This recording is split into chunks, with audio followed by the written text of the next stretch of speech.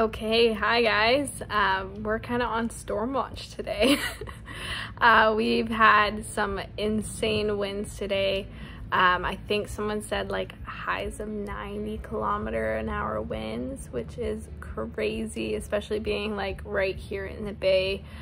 It hasn't been fun at all. I'm sure there's an insane amount of damage outside and I'm so nervous to go check that. I don't think I'll be checking it tonight just because I think it's even dangerous to be outside right now, but I'm inside. Chris is away, so I had to start a fire.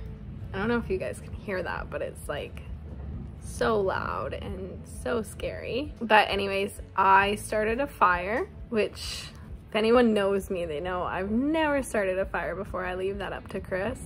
And then we had our quails that were born just a few days ago. And they're so tiny. We've had the heat lamp on them for the last few days, but of course with the power outage, that doesn't work. So my hand is actually keeping them warm right now, which is so cute. I'm hoping it's enough for them, especially over the night. I think I'm probably gonna be sitting here all night with my hands holding the quail here, so I'll give you guys a little peek of like what we got going on right now. So I'm sure it's not the world's best fire because this is my very first fire doing all by myself, but it's got the fan going on, so that is good, I think.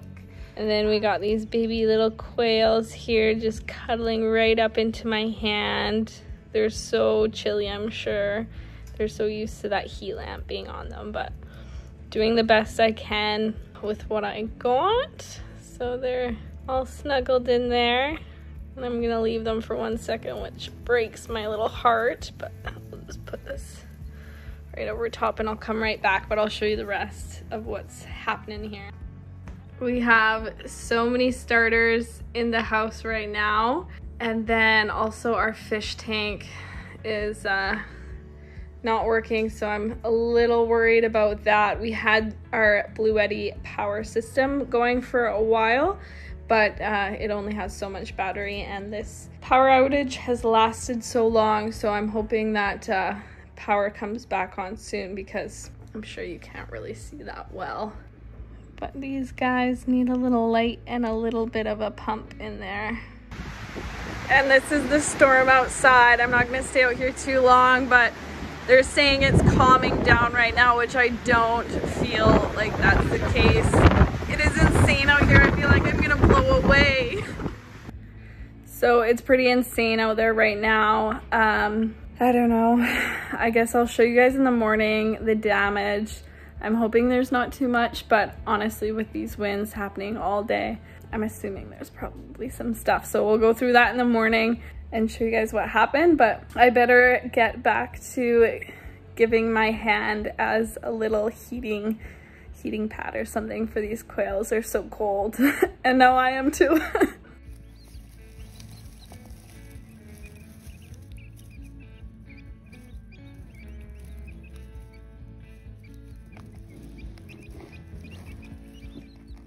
The poor little buddies are so cold and I just don't know what else to do.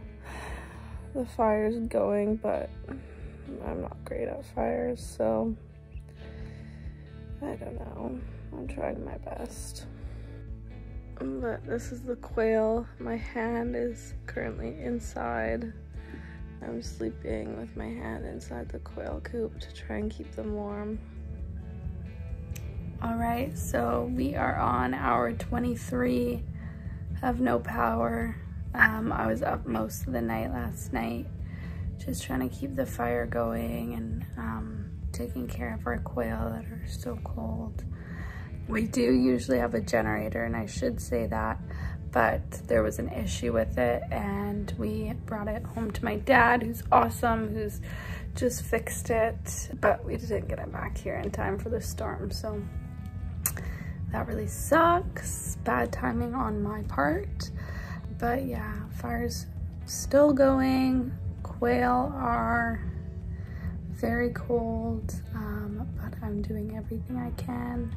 I have them right in front of the fire here. Still using my hand for a little heating source. Really hoping that this storm, well, the storm is gone, but the power hoping the power is back on soon.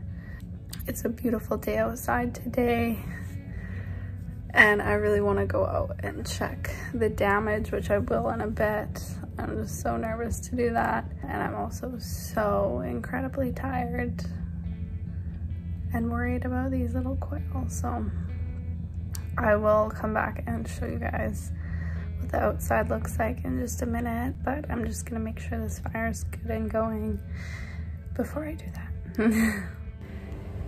Okay, power outage is still going on. We're hoping that it comes back by 4:30, 5:30 tonight. It's 3 o'clock now. I am gonna take you through some of the damage that happened. To be honest, I'm surprised that there isn't more, but yeah, I'll kind of show you a little bit of what's going on here. So this is our deck. Our potatoes are fine. All these guys are fine. There was a couple of little plants that I didn't think would survive anyways that aren't doing super well, but they weren't doing too well before the storm either. So we have a couple of plants that have fallen over. Again, they weren't looking too hot before the storm, so not a huge deal over there. And then yeah, more plants that we weren't really happy with to start out. So that's that part. Next we have the deck greenhouse, and this time we like sort of tied it to the deck so it wouldn't fall over. But inside, I don't know if you can see that, there are a few in there that are tipped over. I am going to try and re-pot those. Not sure how well they'll do, but a bit of damage in there. One of them actually fell off out of there because it's got this big hole in there. Not looking too hot, but could definitely be worse. And then the rest of the deck actually looks pretty good. This is the side of the deck. Our stevia here fell over, but doesn't look like it was too big of a deal. So here in our upper property, here in our upper property, our upper garden, some things did get displaced, a lot of fallen tree branches and that kind of thing. And our drip tape system kind of got a little funky on us. So that definitely needs to be fixed and cleaned up. Honestly, not too bad. Could have been way worse. And these two sections haven't been planted yet, which we will get to. So many projects and so many things to do this year, and a couple of things have fallen by the wayside a bit, but we'll get to it. Definitely needs a good clean. Lots of branches and debris from the storm. So honestly, those winds were pretty terrifying last night, yesterday, and a little bit into the morning, I think, today. But could have been so much worse. And I'm super grateful that it wasn't so much worse. Our quail are still sitting by the fire. We're hoping that the power comes on soon. But yeah, that's kind of all I have for now. Hi guys, so I am just on the ferry back to Pender here. I've just been in Vancouver doing a quick course. And of course, while I was gone, there was a big windstorm, especially for this time of year. It was definitely a big one. So power's been out on Pender for almost 2 days now. I feel bad for Steph dealing with all of that on her own. And of course the timing was horrible. We just hatched some baby quail that were under a heat lamp, and our generator is broken as well. So unfortunately it doesn't sound like our baby quail made it. So we're gonna have to incubate and hatch some more there. So anyways, gonna get back to it and check in on things, see how Steph's doing, and get back to doing some projects this week. Okay, so a bit of a sad day today. We obviously knew it was coming, but we've got 8 of our piglets going off to another farm here on Pender Island, so we got to say goodbye to some of them. And obviously we don't need 14 pigs, so it's good that they're going to a new home. But yeah, sad to say goodbye to them as well after having them for this long. So giving them their last meal here and saying goodbye. Anyways, that's it. Just want to give you guys a quick update. Yeah, 8 are going off today. 4 are going off to Main Island, which is right next to us, tomorrow, and then we're keeping 2 here on property with us, so we'll still have some left. But sad to see most of them go.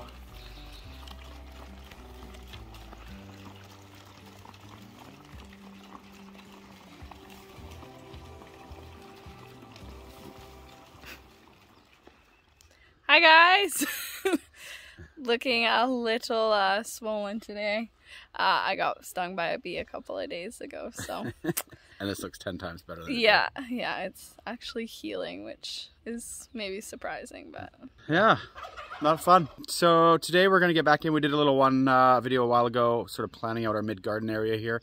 And today we're gonna start building some planter boxes and try and get our greenhouse into shape before it starts raining here. So yeah, we're excited to put our plans into place and share with you guys what we're gonna do. So let's get to it. Let's go.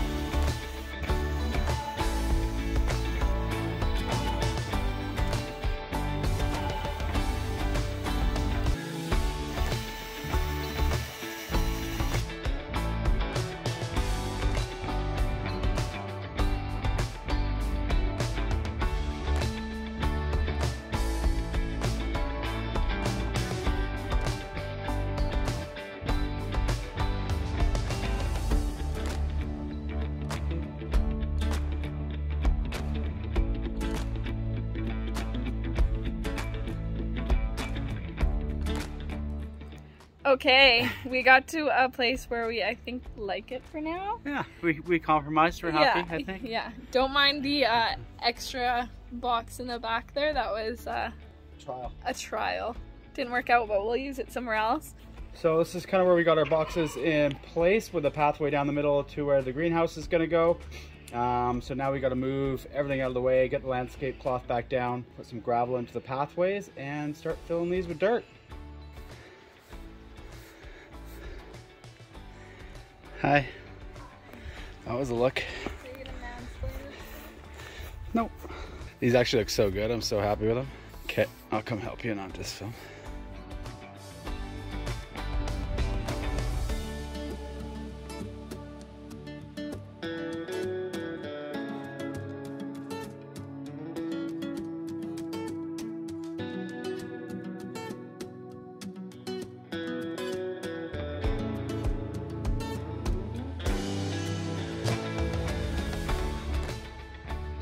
Okay, after a few hiccups and the turkeys agree, we've got everything in place here with our two planter boxes. They're a lot bigger put together than we thought they were going to be. Obviously we knew the dimensions, but yeah, it's given us lots of extra planting space, which is great.